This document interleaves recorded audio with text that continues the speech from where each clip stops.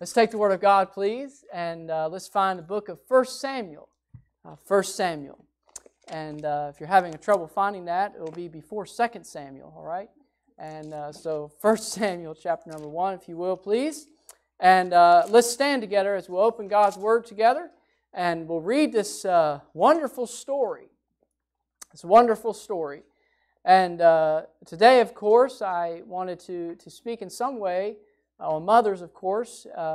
And today we find what I'm calling a model mother in this passage. A model mother. 1 Samuel chapter number 1, we come to the beginning of the life of Samuel and how he was born. 1 Samuel chapter number 1, the Bible says in verse 1, "Now there was a certain man of Ramathaim Zophim of Mount Ephraim, and his name was Elkanah, the son of Jeroham, the son of Elihu, the son of Tohu, the son of Zuph, an Ephrathite." Now imagine being in that family. And verse number 2, "And he had 2 wives, the name of the one was Hannah, and the name of the other Peninnah. And Peninnah had children, but Hannah had no children. And this man went up out of his city yearly to worship and to sacrifice unto the Lord of hosts at Shiloh. And the 2 sons of Eli, Hophni and Phinehas, the priests of the Lord, were there.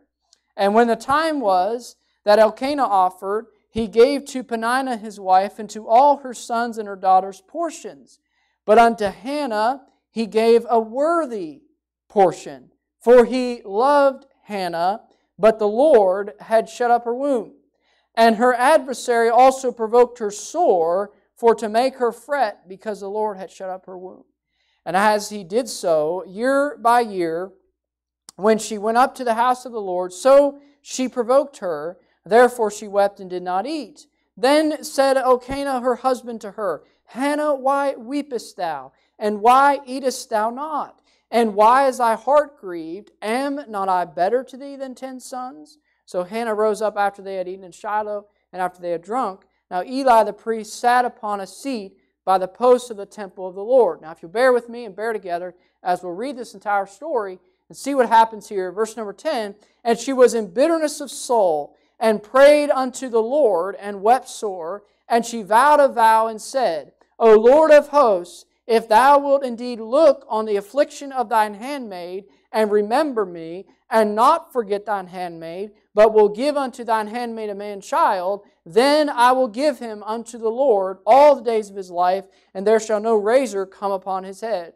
And it came to pass, as she continued praying before the Lord, that Eli marked her mouth. Now Hannah, she spoke in her heart, only her lips moved, but her voice was not heard. Therefore Eli thought that she had been drunken. And Eli said unto her, How long wilt thou be drunken? Put away thy wine from thee.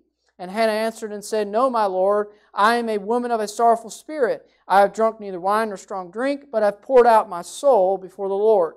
Count not thine handmaid for a daughter of Belial, for out of the abundance of my complaint and grief have I spoken hitherto.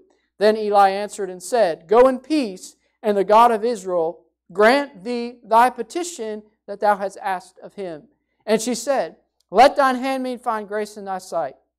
So the woman went her way and did eat, and her countenance was no more sad. And they rose up in the morning and worshipped before the Lord, and returned and came to their house to Ramah. And Elkanah knew Hannah his wife, and the Lord remembered her. Wherefore it came to pass, when the time was come about after Hannah had conceived, that she bare a son, and called his name Samuel, saying, Because I have asked him of the Lord. And the man Elkanah and all his house went up to offer unto the Lord the yearly sacrifice and his vow. But Hannah went not up, for she said unto her husband, I will not go up till the child is weaned, and then I will bring him, that he may appear before the Lord, and there abide forever. And Elkanah her husband said unto her, Do what seemeth thee good. Tarry until thou have weaned him. Only the Lord established his word. So the woman abode and gave her son suck until she weaned him. And when she had weaned him, she took him up with her with 3 bullocks and 1 ephah of flour and a bottle of wine, and brought him unto the house of the Lord in Shiloh, and the child was young. And they slew a bullock and brought the child to Eli, and she said, O my Lord, as thy soul liveth, my Lord, I am the woman that stood by thee here praying unto the Lord. For this child I prayed, and the Lord hath given me my petition which I asked of him. Therefore also I have lent him to the Lord. As long as he liveth, he shall be lent to the Lord, and he worshiped the Lord there. In order to get the whole import of the story, I had to read through that. I want you to see all this, how Samuel is prayed for, desired for, and then he's born, and then what's the response to that, and what Hannah does at that point. And so today, I want to speak on this, the model mother. And what we're going to learn from this, of course, won't be just for mothers, but it will be for all of us. Let's pray together, may we? Father, thank you for this privilege to once again come together and open the Word of God and to see those whom you have placed strategically in your Word to teach us lessons and to help us in our Christian life. And I pray that you would use it now. Use the message, Lord. Forgive us where we have failed you in our words and our thoughts and actions. Forgive us. May we be fully given to Thee in this time. May you speak to us, speak to our hearts, courage and strengthen and help. We thank you so much for your love and mercy in giving yourself for us. We, in response to that, we give this time to you and speak to us as we hear it. May we then respond to it and apply it and live it out in our lives. Help us now, we pray. In Jesus' name, amen. You may be seated. 1 Samuel chapter 1, really this starts a new era in the Israelites. Of course, the Israelites were to be led by God. The Israelites were a theocracy. In other words, God was leading them. And the law was given to Moses on Sinai, and Moses was the leader. Then that baton was passed down to Joshua. Joshua was the leader. And then eventually, the Israelites looked and said, we want a king. We want a king like all of the rest of the nations around us. We want a king. And the Lord initially gave Samuel as a prophet, but he was going to be the one to anoint the first king Saul, and then, of course, David. And Samuel was going to be a great prophet in Israel. But we find here the story of Samuel's mother. We find how Samuel comes into the world. And I see some principles that Hannah, how she lived out these principles in her own life. And that these are principles that no matter what stage in life, no matter who we are, man, woman, boy or girl, child, young person, that these principles, if we learn them early and apply them to our lives, that it will help us tremendously. I see a model mother here, but I see someone who's a model for all. And her name's Hannah. She's the wife of Elkanah. She was not his only wife, but she was a wife that apparently he loved and gave more to her in some ways. But she was barren. She did not have any children for a long time. The Bible said the Lord had shut up her womb. In other words, the Lord had made it impossible at that time to have children. And the Bible says here in verse 6 that her adversary provoked her soul. And so Hannah had an adversary, and I believe as we read this, of course, the adversary was Peninnah. And of course, we have truly what I see here with the husband and there's the two wives that actually were encroaching on what God actually intended for the family anyway. And so we're having problems because of that. Things were not done the way they were initially intended to be. So we're experiencing problems here. But Hannah is the one that was loved, but Hannah was also loved of the Lord. And her adversary was the other, Peninnah, who had children. And we see this in other portions of Scripture also, a similar situation, where she became a grievance to Hannah. And the Bible says that this was happening year after year. So I want to give you some things, if you'll note these, please. Number one, if you'll notice, please, her adversary. We find Hannah had an adversary. And this adversary provoked her sore, continued to provoke her as she went up to the temple of the Lord. Every year, as they would go to offer the sacrifices as they were to do, there was one that was in the company, one with her, that was an adversary to her. And what I say to you today, as we jump immediately to this application as it comes in, that all of us at one point or time or another in our lives will have adversaries. It's always going to be that way. There's going to be adversaries.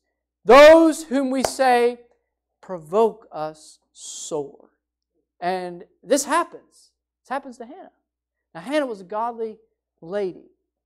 She was one who I'm certain did not desire to be provoked, but was constantly bombarded by this stuff. And we know that we'll have adversaries. And I hope we won't be an adversary to someone else. But someone may be an adversary. Or it may be that someone in our life is just hard to deal with. Getting very, very specific here, aren't we? Someone's just hard to deal with. We say it's not like I don't care about this person, but they're hard to deal with. There will always be those times. There will always be those people, those circumstances that we come across. We say, it's very difficult. It's very difficult to deal with this. See things so differently, continually saying things that provoke and so on. And this happens, but I want you to see how Hannah responds. How Hannah deals with it. Sometimes people say, oh, this is going on, I don't know what to do. I'm just going to crack. Or I'm just going to scream. How many of you heard that before? I'm just going to scream because I can't handle this anymore. But Hannah didn't scream. Hannah didn't crack. Hannah didn't fly off the handle. Hannah didn't say, look, maybe you have kids and I don't, but you're no better than me. There's all kinds of things she could have said that perhaps would have been truthful. There's a problem with you. You're envious of something I have. Or you don't have the walk with God that I have. But that wouldn't have been the right thing to do. That wouldn't have been the right response. I want you to see Hannah's response. What does Hannah do about this when she is provoked? Well, first thing that happened was she started crying about it. And there's nothing wrong with that. It says she wept and did not eat.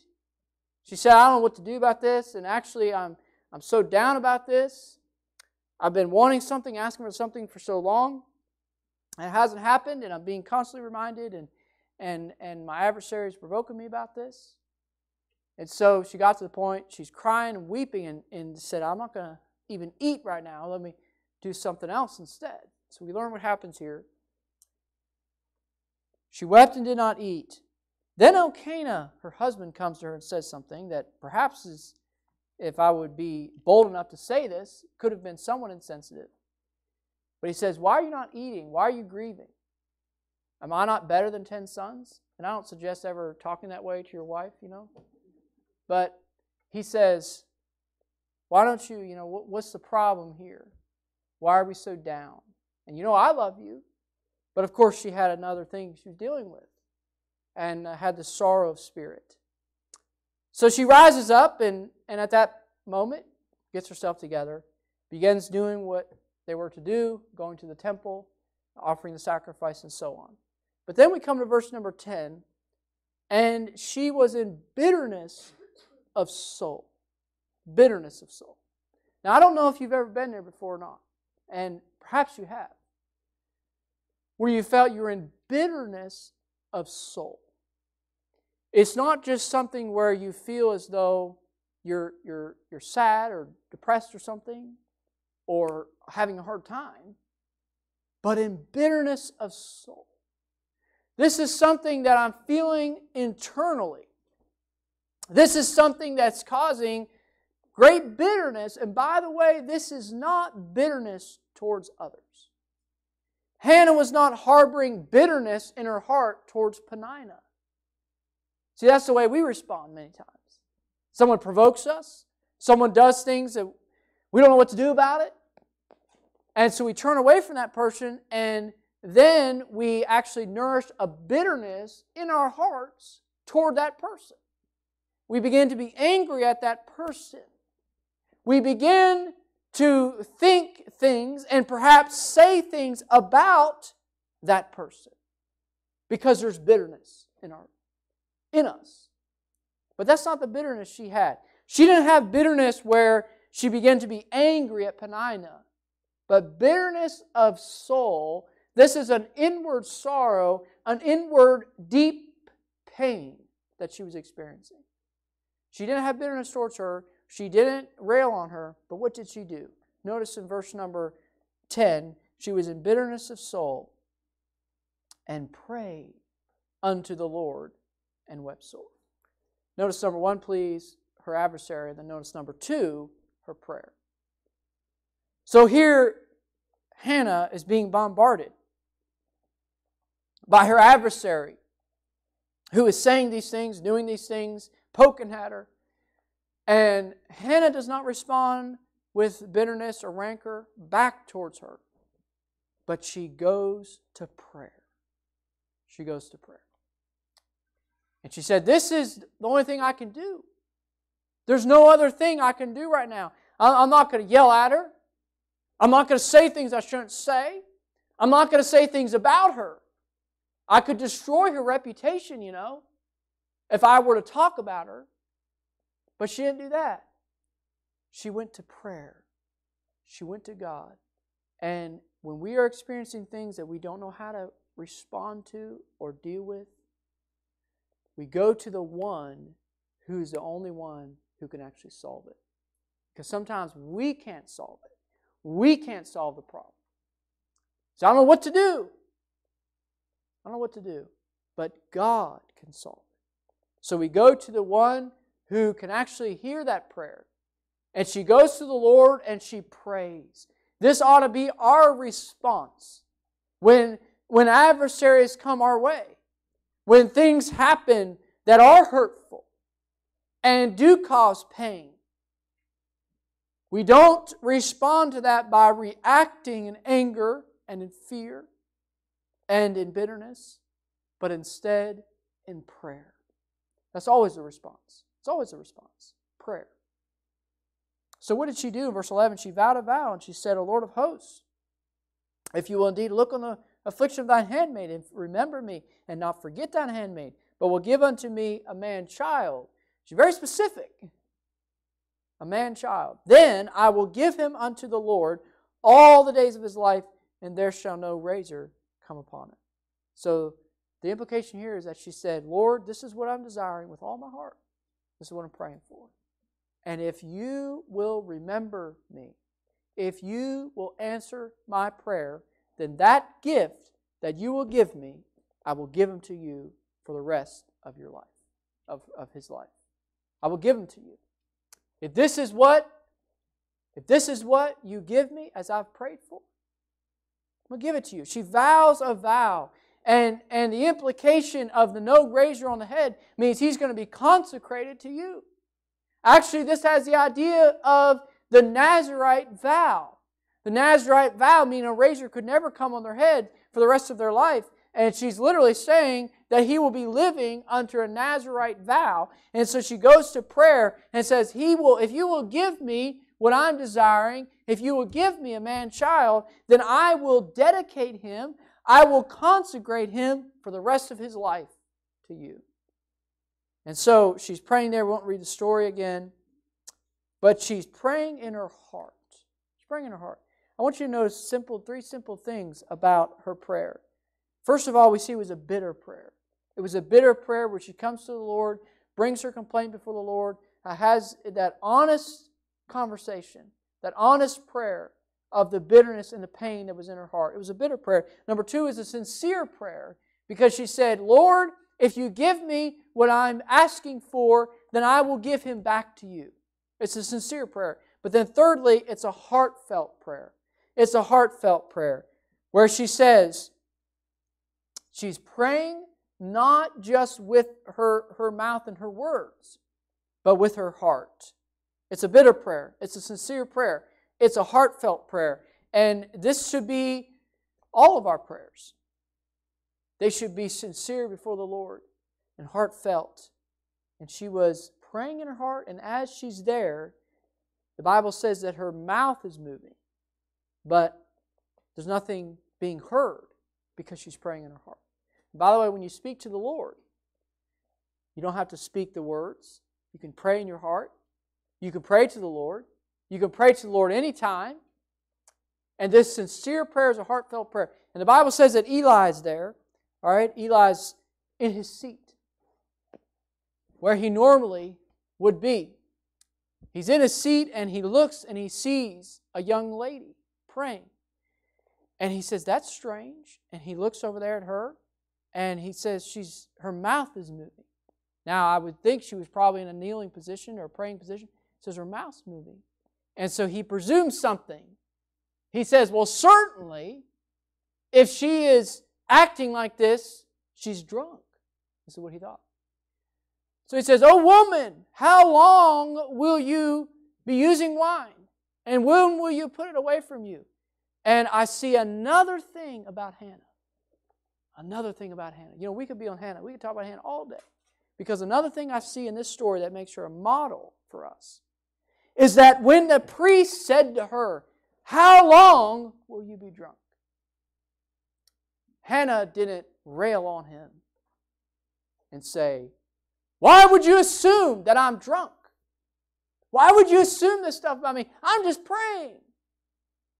But Hannah wasn't that type of person. She didn't respond to him that way. But instead she just said, oh my Lord, I'm not drunk. But I am praying in the bitterness of my soul. I'm praying and I'm seeking the Lord. You know what? She didn't respond the way she could have. You know what she could have said?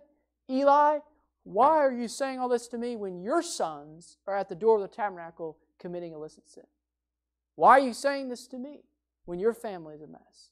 But she didn't do that. And what a model for us, because her response was a simple, she told him, I'm not drunk, I am praying to the Lord. But in the right spirit. She had this right spirit. This is the kind of spirit she had. This spirit sustained her when Peninnah was throwing all the words at her and poking at her and annoying her and causing that bitterness. She didn't use the words then. She didn't use them with Eli. See, a lot of people, she could have said, look, everybody's against me. That's what she could have said, right? Everybody's against me. Why is everyone against me? Why is Peninnah against me? Why is the priest against me? Why is God against me? Because I haven't had any children. But that was not her spirit at all. She said, responds to Peninnah. She doesn't respond to that with bitterness, but she responds in prayer. When Eli said that to her, she didn't respond with anger. She wasn't just on the short fuse. Oh, I'm having a hard time. I'm having a hard time because God hasn't been good to me. I'm having a hard time. She wasn't on a short fuse. But she had a good spirit when she responded to Eli. And she didn't blame God for it, but instead, in all of these situations, she responded in prayer. She responded in prayer. Now, prayer is the response that we need because we know God can do things beyond our abilities, beyond what we can do. And He can answer the prayer. So it was a bitter prayer. It was a sincere prayer. It was a heartfelt prayer. And so when she says to Eli, I'm in this complaint and grief. That complaint, and by the way, there's nothing wrong with going to the Lord and complaining in that sense and grieving. But she said, that has drawn me to prayer. The complaint and the grief. I've brought it to the Lord. We want to bring it to everybody else. We want to bring it to everybody else. All the complaints and the problems we have. But she went to the Lord and she spoke to the Lord about her petition. So number one, we see here her adversary. We see her prayer. But then thirdly, if you'll notice with me please, we see her faith. You see her faith. The Bible says in verse number 18, and she said, let thine handmaid find grace in thy sight. Now she's speaking to Eli. Let thine handmaid find grace in thy sight. So the woman went her way and did eat, and her countenance was no more sad. Now how did this happen? Because Eli, when he was spoken to her, he said, young lady, may God grant you the petition that you desire. And in her heart, after she had prayed, her heart was flooded with peace, knowing that I know God will answer. God will answer one way or another. Why does it say her countenance was no more sad? It was no more sad because she knew God will take care of this. I can trust God. I can trust God. And so when we go to prayer, we should be going not with just this monologue of I'm going to pray, I'm going to pray, I'm going to pray. But I'm going to pray and let God and believe God that He will answer. And then following up that prayer should be the faith, knowing that I have given my petition to God. I have prayed. And so now I can know that God will take it into His hand. And then we can go away from that no more sad. Go away from that no more sad. We spend our whole lives sometimes in sadness because we don't pray. We don't bring it to God. We bear it all alone. But the Lord wants to bear it as we cast our burdens at His feet. We cast our cares on Him, knowing He cares for us. And when we cast it on to Him, and we come to Him and give Him our petitions, we can walk away from it no more sad because we know that He hears, that He answers in His time. And so, we see Hannah's faith. Hannah's faith. Immediately after that, we see Elkanah and Hannah, they worship the Lord. And that's a great response. They begin worshiping the Lord, believing and trusting that God would answer the prayer. Eli's worshiping, trusting God will answer. So the Lord remembers her, and the Bible tells us she has a child. As the Lord, I believe, in that sense, He was promising her that. As she spoke there with the priest, and He says, the Lord grant thee the petition that you have desired. And they have a son and call him Samuel. And Samuel means, I asked him of the Lord. I asked the Lord for him, for a man-child, and the Lord gave it to me. And then, as Elkanah is going back and the family goes to bring the sacrifices year after year, you might say, well, why was it that she stayed home and had to wait till the child was weaned before she could bring the child? Because she said, I'm going to wait until the child's weaned, because then at that point, when the child is weaned, then I will be able to take him, now watch this, then I will be able to take him to the temple and leave him there, and he'll remain there for the rest of his life. So I want to wait till he's old enough so that I can give him to God, and I know that he now belongs to the Lord. And this was a child God gave her, and she said he will now be given unto the Lord for the rest of his life.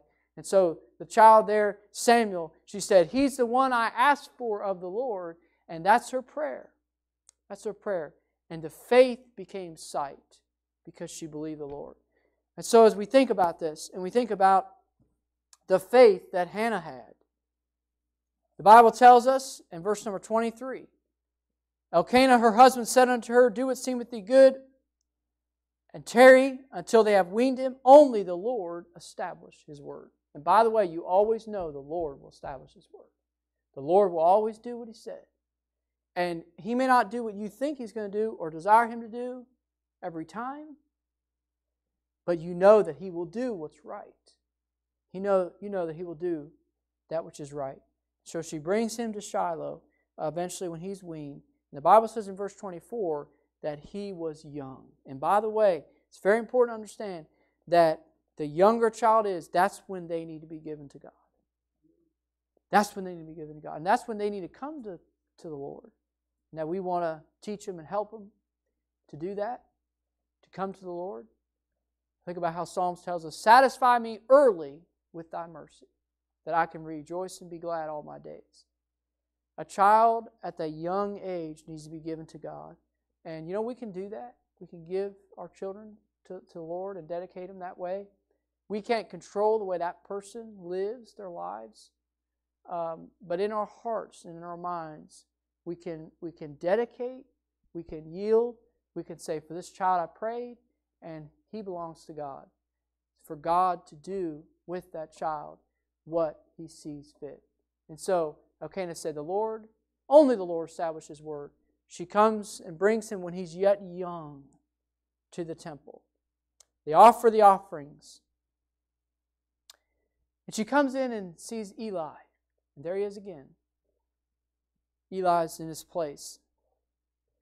She says, "Oh, my Lord, I'm the woman that you accused of being drunk." Right? No, she didn't say that. "I'm the woman that you saw praying for a child. And here he is. God has answered. God has provided what I asked for. And this is a child, and certainly she comes to Eli and says, we're going to give him to the Lord." And so there was faith involved in this. There's faith involved. Hannah had an adversary. She went to prayer. And that was a prayer of faith. And then I want you to notice the last thing here. She says to Eli, "This is a child that I prayed for. For this child," verse 22, "for this child I prayed, and the Lord hath given me the petition that I asked of him." Then notice number 4, please. We see the vow. Her adversary, her prayer, her faith, and then we see her vow. She makes a vow to the Lord. And actually what she's doing here is fulfilling the vow that she had already made. Because she made a vow before the child was ever born. Before the child was ever born. She said, "I'm going to give this child to God." Verse 28. "Therefore," says Hannah, "therefore also I have lent." Now we'll stop there for a moment. I have. I've already done it, right? It's not that I'm just dedicating him right now as I hold him in my arms in front of the here at the temple, whatever. It's not that I'm just dedicating him now, right now. But I have already. Because I made a vow that if God would answer my prayer, that gift would be given to God for the rest of his life. "So therefore also I have lent him to the Lord. As long as he liveth, he shall be lent to the Lord." As long as he liveth, he shall be lent to the Lord. And he worshipped the Lord there. As long as he liveth, he shall be lent to the Lord. She's speaking about Samuel. He's the one I prayed for. Now that God has given him to me, I will give him to God. I will lend him. He's just a gift. I will give him back. And he will belong to the Lord. This was the vow. Many times as we come to the Lord in prayer, there's nothing in any way wrong with praying, "Lord, if you'll answer this prayer, I will do this." Nothing wrong with that. I have. "Lord, if you'll do this that I'm requesting, the petition that I have, I will give this to you. I will respond to it in this way. I will give it. I will dedicate it to you for the rest of my life, for the rest of his life." And Samuel became that prophet in Israel who, as we mentioned this morning, he anointed Saul with the horn of oil, and then he anoints David with the horn of oil. Samuel is used mightily of God. Samuel is mentioned throughout the Bible, all the way to Hebrews 11. Samuel and the prophets, the Bible says. Samuel was given to God, and at a young age, almost finished here, I want your attention as we bring this together. He says, then at a young age, Samuel is there, he's in the temple of God. Remember the story? How he's in the temple of God, and he's laying down, and he says, "Samuel." He hears Samuel. "Yes, Eli, did you call me?" He runs to Eli. "Eli, did you call me?" He says, "No, young man, go back to bed." "I didn't call you." He goes back to bed. "Samuel." He runs back to Eli. "Eli, did you call me?" "No." "Go back to bed." He goes back to bed. "Samuel." Does the same thing again. 3 times. And then Eli, no matter how impoverished he was in some ways, and there was prophecy against him because of his sons and all that, but Eli was still the priest. And Eli perceived God's trying to speak to this young man. God's trying to speak to him. And He says, Samuel, here's what I want you to do. I want you to go back to bed. I want you to lay down. And when you hear that voice again, I want you to say, Speak, Lord, for thy servant heareth. He goes back to bed. Samuel, speak, Lord, for thy servant heareth. And that's when the Lord called Samuel and actually gave him that prophecy and said, I want you to go back to Eli and tell him this and this and this and this and this. And it was a very hard prophecy to give. And in the morning, he gets up, he said, and Eli looks at Samuel and says, Can you tell me what happened last night? Tell me every whit, he says. Don't leave one bit of it out. You know, I have an inkling in my mind that he knew something was a little off, that he was going to hear something he didn't want to hear. He says, tell me every whit. He said, the Lord do so to you and more also if you leave one itty-bitty thing out of this. And Samuel tells him the whole thing. This is exactly what God said. It's a prophecy against you. And Eli just responds and says, the Lord do as He seems good in His sight. The Lord will do as He seems good. Samuel was mightily used of God. And God took his life and used it. And let me just suggest to you today, in closing, I want you to hear this, that Samuel could not have been used by God the way he was if he had not been first given to God by his mother. She gave him to God, and there's a young boy in the temple. God calls him. Because she'd already given him. It said he's going to stay here. He's going to live here. He lived there. And that's where God called him. You know, I was a young man when God called me. I was 17 years old when the Lord called me to serve Him. But he's a lot younger than that. He's a young boy, and God called him. And by the way, if you're a young person, you're a young boy, young girl, God can use you. God can use you. And God wants to get a hold of your life right now. God wants to speak to you. God wants to use your life as a young person. Just like He took Samuel's life and used it, God wants to use your life. As the Lord speaks to you, yield to Him. Say, Lord, I want you to use me. I want you to use me. So Hannah, she has an adversary. What does she do? She goes to prayer. That's her response. Every time she went to prayer. She had faith in that prayer, and then she made the vow, and she fulfilled the vow. Said, God, if you'll answer this, then I'll give him to you for the rest of his life. And what I see here is a model mother. I see that not only for mothers to emulate, not just for mothers to try to live this way, but these principles of giving back to God, and these principles of faith, and these principles of prayer when we experience those adversaries.